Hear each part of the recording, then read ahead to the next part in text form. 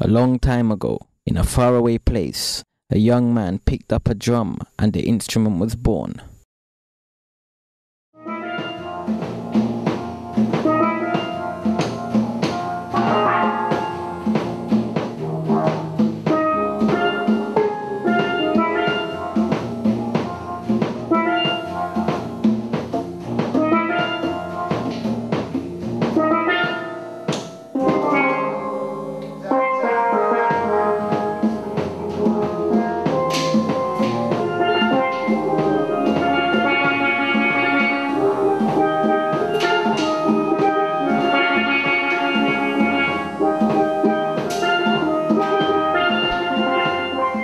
The steel pan is the only acoustic musical instrument invented in the 20th century.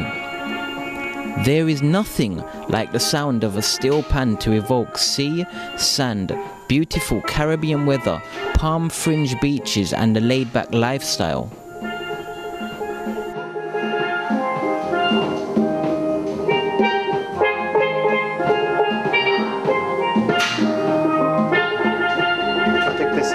Certainly the sound of the pans is very unique and very different to any other instrument.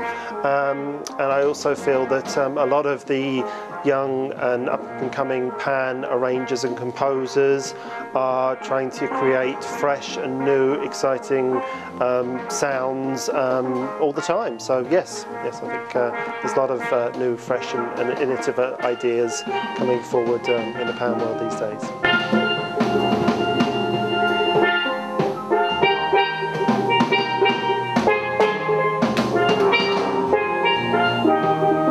The Republic of Trinidad and Tobago consists of 2 islands in the southern Caribbean which cover an area of 5,128 square kilometers.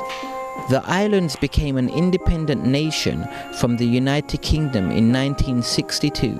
It was here on 2 of the most beautiful islands lying in the Caribbean Sea off the northeast coast of Venezuela where everything got started. Aus unserer Heimat, die Karibik, Gäste mitgebracht. Freuen Sie sich mit uns auf The Original Trinidad Show and Steel Band.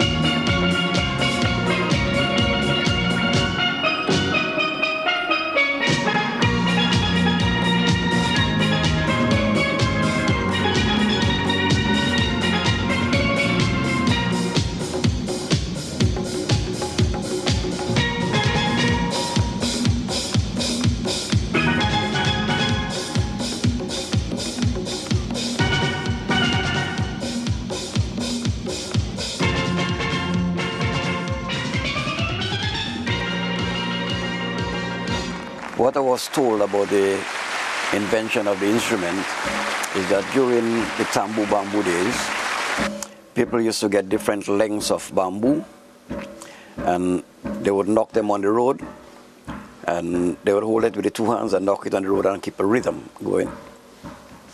And during that time, this young person, I don't know who the name is, got a small drum and joined the bamboo band and he tied a bit of cloth around his hand and he was hitting the surface of it and was getting a boom sound. After a while he got tired and gave to another person to play. But while that other person was playing it, the surface went in and it lost the boom sound. So he gave it back to the young fella and the young fella took the drum someplace and pushed the surface back out. And by pushing it out, he didn't push it out evenly. And he ended up where he was getting 2 different sounds. So he got excited and he joined back the bamboo band and he telling them, say, oh, look, I've tuned the boom, I've tuned the boom. He's getting 2 different songs. So from that time, everybody started to get the small drum and to separate it, and they call it the tune boom, which today it's called the doo-doop. Exactly the same thing. So by he getting 2 notes, other people decide, oh, I will try to get 3, and so on. And who got 3, the other people try to get 4 and 5 and 6 notes. Eventually, what happened, they run out of surface to get a lot of notes. So they decided was to move on to the abandoned oil drums. And in those days, I think they used to, instead of sinking it concave like this, they used to push it out convex. And they used to tune it. But after a while, somebody thought, well, let me see if I can push it the other way. And by pushing it the other way now, they managed us to get different notes in different places. Eventually what happened that somebody decided, okay, he will try to play a tune. And the first tune I understand that was played on the pan with just 3 notes was Mary Had a Little Lamb, which is a nursery rhyme. And the pan just evolved, everybody trying to add in that note and this note, and then they might try to play a tune and realize that, oh, I haven't got this note, so they'll find some place to put a note that they can play the tune. The early development of the steel pan took place in the decades of the 1930s and 1940s. In the beginning, the instrument consisted of 1 resonance body only. However, later some pioneers got involved by developing note by note. Winston Spree Simon, Bertie Marshall, Anthony Williams and others are pioneers. Anthony Williams, I met him 2 years ago.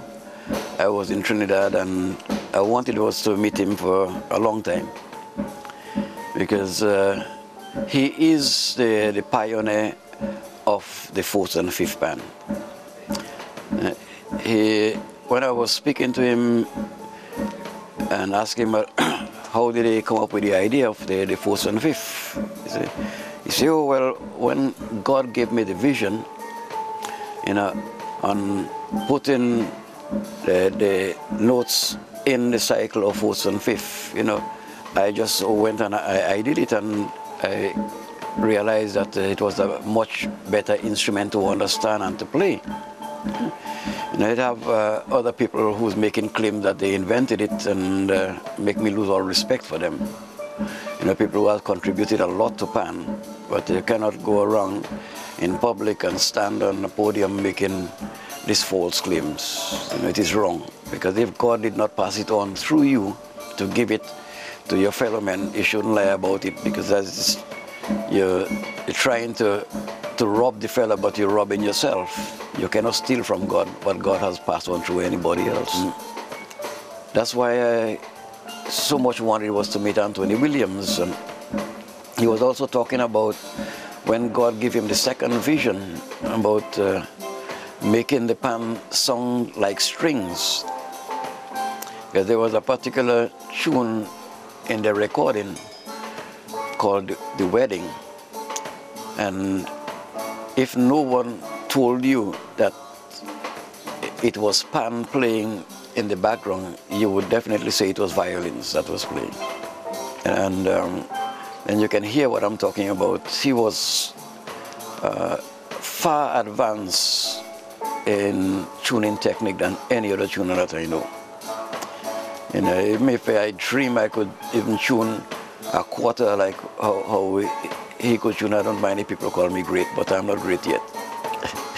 In 1951, Edric Connor arranged for the Trinidad All-Star Percussion Orchestra TASPO to be the first steel band to travel to Britain to take part in the Festival of Britain at the newly opened South Bank Complex.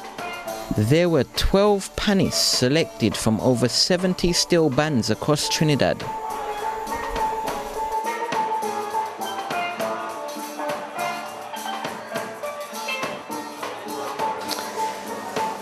Ebony is 40 years old. I believe they began in 1969. Other bands from Trinidad got invited to the UK roughly in the 1960s. So ever since then, in London, pan has been popular in primary schools and is now going up into secondary schools and universities.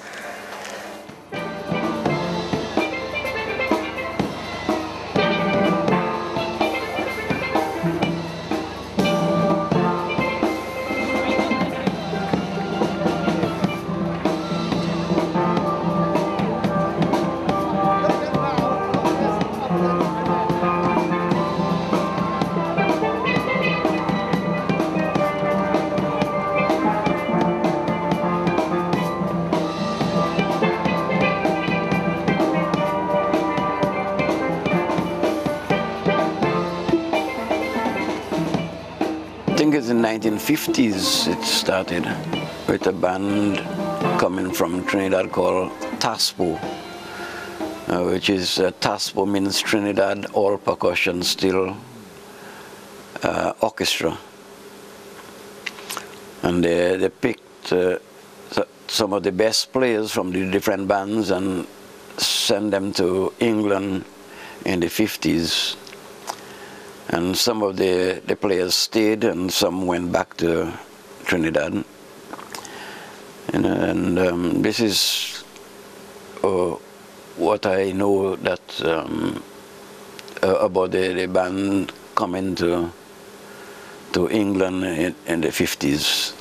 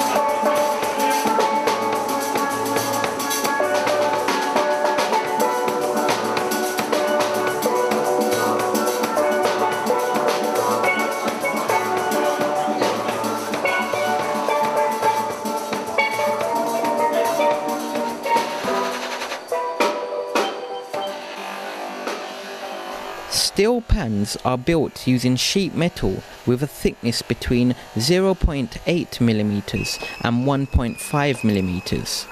Traditionally, steel pans have been built from used oil barrels. Nowadays, many instrument makers do not rely on used steel containers and get the resonance bodies manufactured according to their preferences and technical specifications. In a first step, the sheet metal is stretched into a bowl-like shape. This is commonly known as sinking. Today we're making a steel pan. It's called a tenor pan.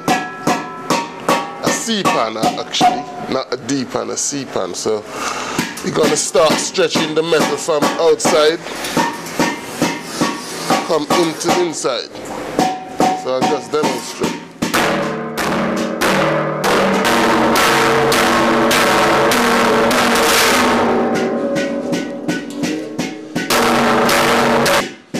Yeah, you just continue the same thing from outside till we reach in the middle and then we start get a shape. make me move a bit faster.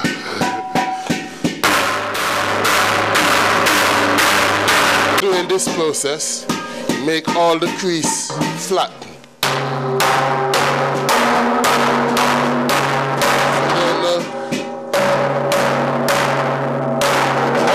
If you have the metal kinking, it's like doing this. And then afterwards it breaks. So you got to keep all the surface of the metal.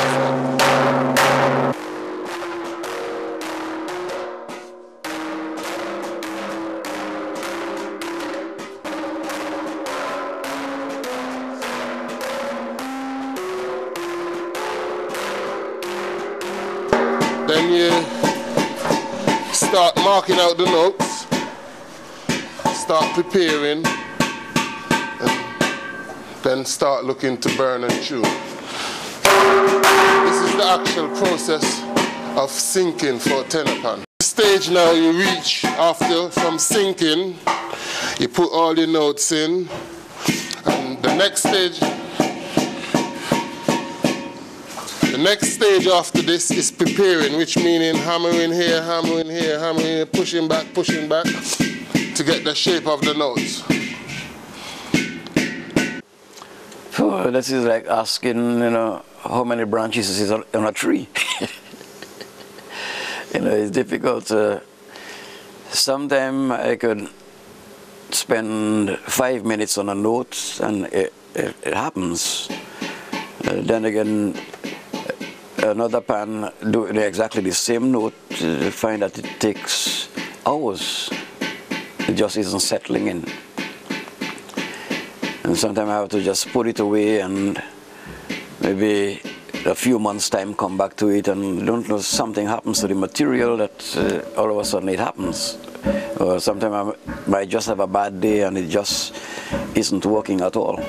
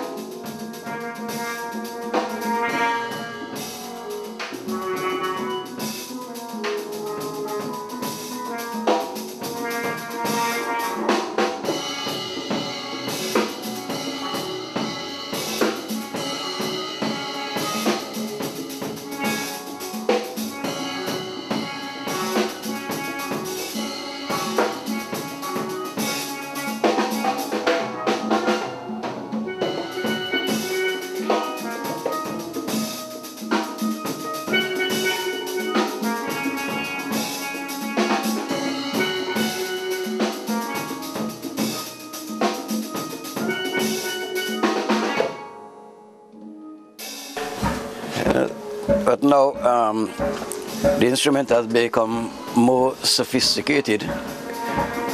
We have to get a true note like a piano. Like C on this pan would be exactly the same C on the piano. And A440, which is this A here. And the notes on the pan is identical to what is on the piano, so the pan can be played with conventional instruments also. Right, and there are different types of pans. This one is what they call the tenor. This is one that plays the melody.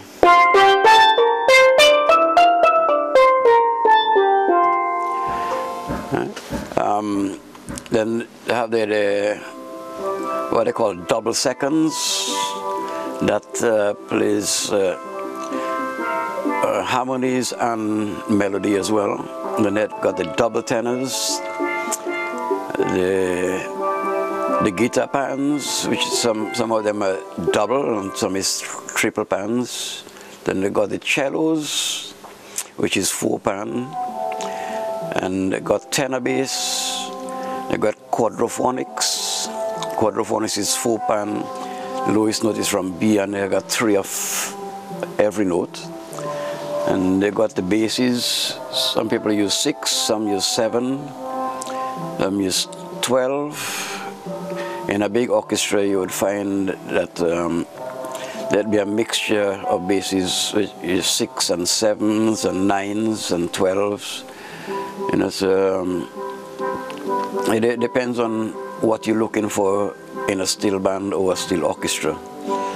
And a steel band in Trinidad can, sometimes you have more than 150 people practicing, but it's only 120 allowed to play. So it's quite a very, very big song and exciting for the players. 1, 2, 3.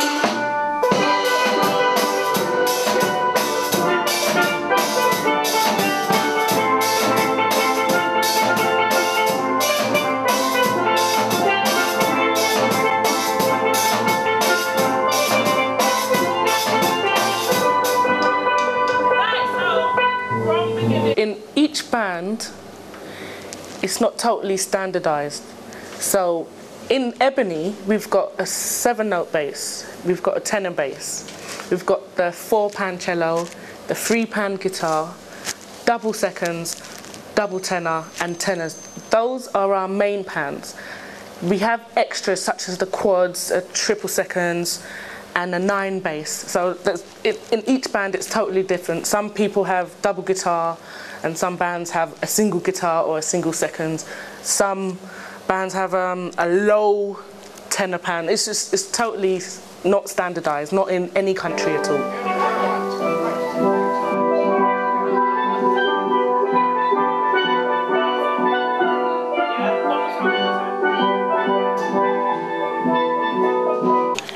Because we've got different types of pans, we've got the bass, low notes, and we've got the tenor, which plays the high notes or melody if you want.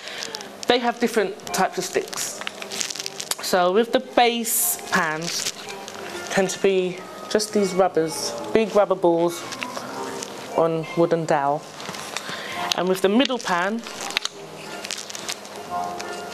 so the sticks are getting smaller, they're getting real small, and the circumference is getting smaller. And this is the double second stroke double tenor, so totally different size from big to small. And the last one for the melody pan, the tenor sticks. It's all wood and some rubber. We have a few techniques on the pan, so when you're dropping, we tend to just drop like that on the note in the middle, because the notes are dented on the pan. And there are many notes on just one pan, so we have to hit the middle of each note to get the right sound. The bass notes have big round notes, so you have to, it's easier to hit compared to the small tenor pans where the notes are that small. And that's what the small sticks are for. So you can hit the pans, or what we call drop, just dropping a note, it's just like that, or we roll, where we're just moving our hands backwards and forwards simultaneously. Really, it's up to if the individual player wants to get better, then there's about scales and arpeggios that you can practice, which will help you understand your pan, understand music, etc. And then you just learn a song.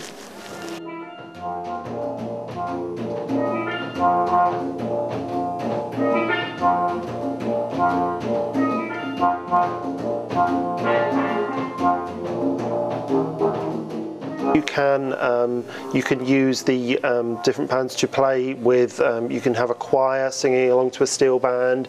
We've got the engine room, which is a pan jazz sort of ensemble, which uses pan and voice and keyboard and guitars and drum kit, and is a fusion of different types of sounds and styles of music that aren't your typical steel band sound or steel band music. So there are lots of different ways of integrating the steel pans into lots of different styles of music.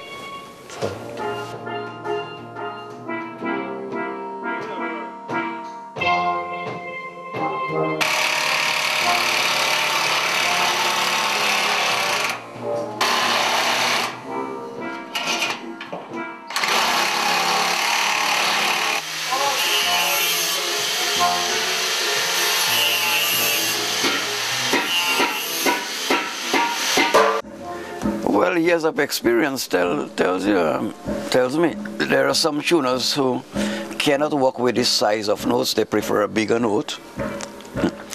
But over the years, I get used to working with that size. Probably when I first started, it was too big, and then when I look at the hammering around the area, I realized that, okay, I could make the notes smaller and get a better quality sound faster. Because if I make it too big, I still have to beat around the area to reduce it to the size. So therefore, the separation of the note with the center punch is of non-effect, because by thinning the area around the note acts as a suspension on a loudspeaker.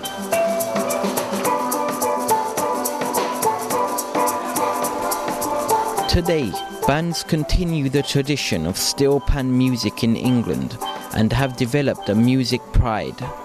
Every year, panists look forward to Carnival, and in particular to the National Panorama competition.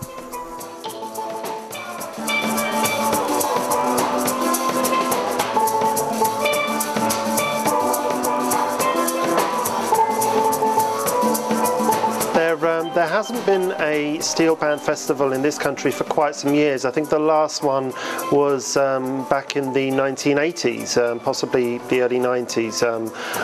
We don't have steel band festivals as such in this country now, but what we do have other different types of steel band events. We have our Panorama, which is a big competition that we have a lot of the big steel bands take part in.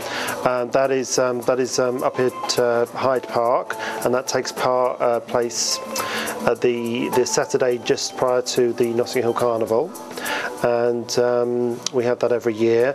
We also have Pan Explosion, which is a competition for smaller pan sides, and that is set up for primarily to encourage young people in pan to develop their musicalities, to arrange and compose their own pieces, and that happens. We try and house that all over the country and get different bands and performers to take part in that, and usually we have that every year as well. So we don't have the festival so much, but we have other competitions now instead.